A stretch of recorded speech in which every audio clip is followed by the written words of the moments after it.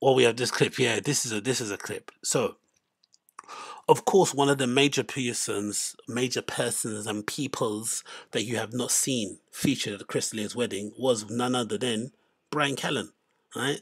The guy that, um, without any sort of loyalty, threw Crystalia under the bus at the immediate news of him being cancelled. Immediately threw him under the bus, distanced himself from him completely, acting like they weren't friends at all. When we have years and years of evidence and proof and content and funny haha material and silly goose time sort of stuff, showing that they were very close. They were maybe closer than peers. They were actually friends in real life, Crystalia and Bryan Callen. But as soon as the allegations came out about Crystalia, Bryan Callen obviously was in a far better position at that time in life because he was still had his show. I think the spin-off from the Goldbergs, the Joker movie had just come out. He just got his lids done, and he didn't want any parts of that drama because he legitimately thought he was going to still have an Hollywood career.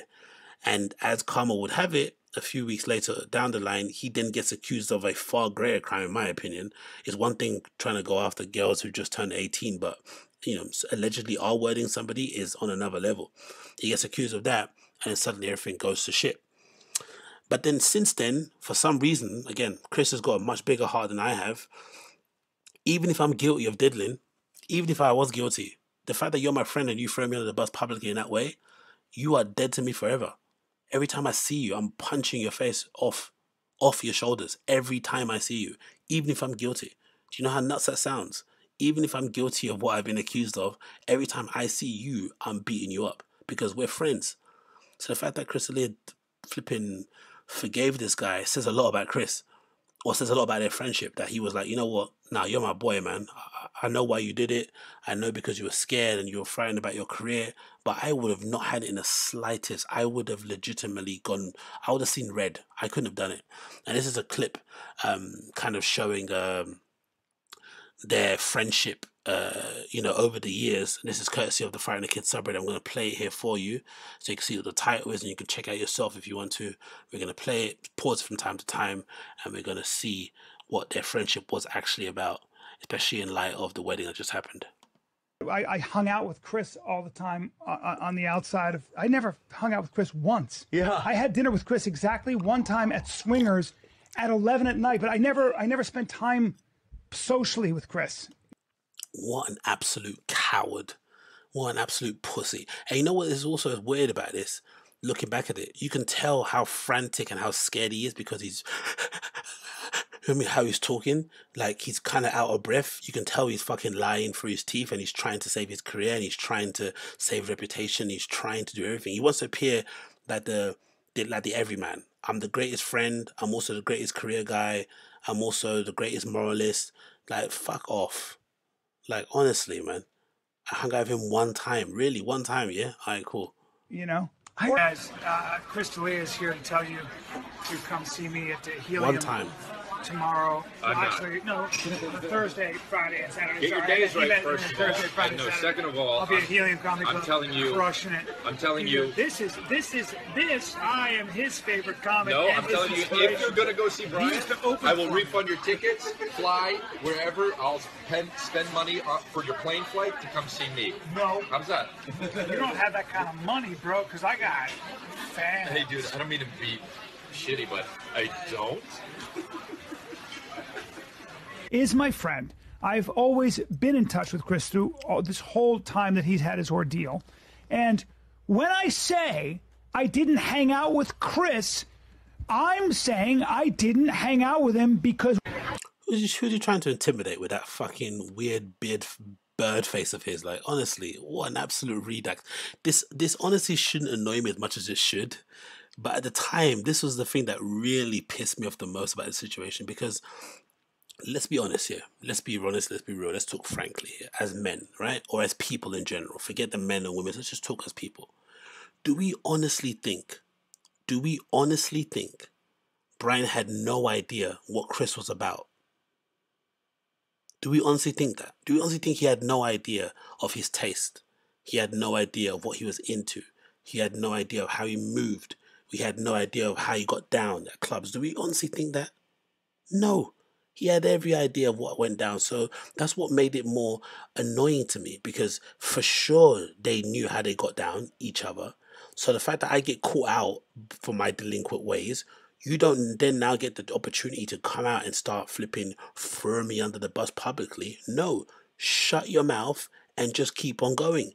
That's what he had to do. He didn't need to say anything. He just needed to close his mouth. The fact that he came out and started to distance himself from him was absolutely diabolical, bro. Diabolical. Them because. Hey, man. What's up, man? 3 picks in a row from I took fans. pictures tonight. You want to play the fame game, buddy? Don't, that's so obnoxious. 3-0. People wanted to take pictures of me too, bro. You're not even listening to me. It's making me Yeah, fucking people so want to angry. take pictures of you, but they did it so they could then ask me, dude. All I know is that we look the same fucking age. We do. Dude, I got a fucking superhero draw. I got a superhero draw and you look like a fucking sex trafficker. You know, also was really sad watching this back. They were actually funny together. Great comedic duo. Guess why? Because they were actually friends. They got on well. They spent time with each other outside of the stage, outside of shitty comedy clubs. They actually hung around each other. They liked each other, for fuck's sake. That's why they were funny together. Only hung out with him once. Look at that. Look at how my neck. Me not doing anything, but also doing something behind my face, though. Watch. Oh, don't do this subtle acting. Behind my face. I'm good. When he's got it, he's got it. No, I don't think so. Hey! Bryan Callen and Chris D'Elia, they always hang out. Yeah, they seem to be like genuine friends. Oh my god! But that's what's great. Like I feel like I've made some of my. Fucking hell, mate. Eric glowed up in it, man. Whoever told Eric to grow a beard, you did a good job, mate. This is what he used to look like beforehand. Holy shit.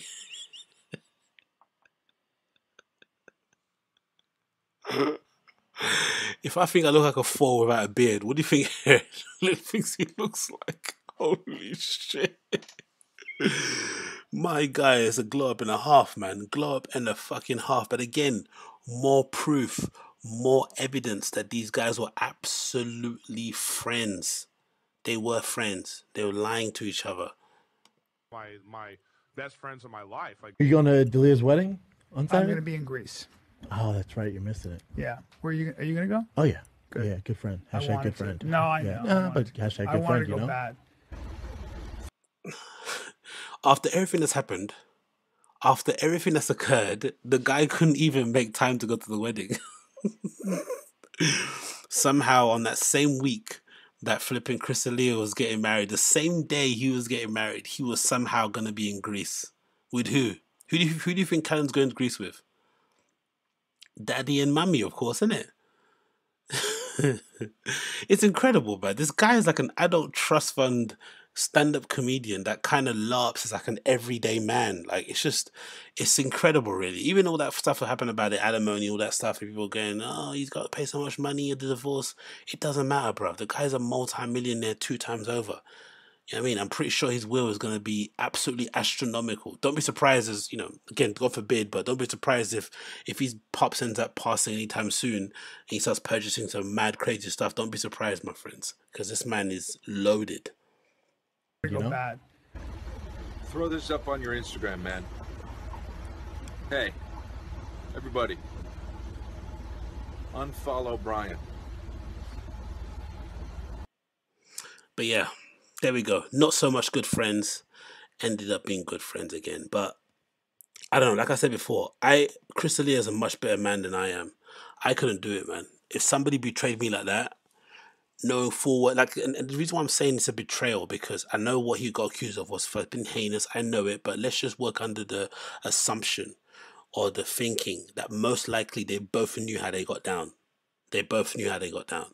So now that I get exposed to the world, you don't now get the opportunity to now to bury me. No, you don't get to bury me in front of her and then try to be my friend after the fact. You can get fucked. But yeah, yeah, Dane, Will Sasso doing Steven Seagal here. Will Sasso is fucking hilarious, man. I miss him a little bit on the podcast scene, but I'm actually happy that he's doing his own thing. He's got his own show. He kind of hangs out with his own people. He's got a solid flipping acting career. He actually looks like he loves his wife, which is great to see. or his partner. He looks like he loves his pets. Like he's actually having a good time. So big up Will Sasso. Big up Will Sasso.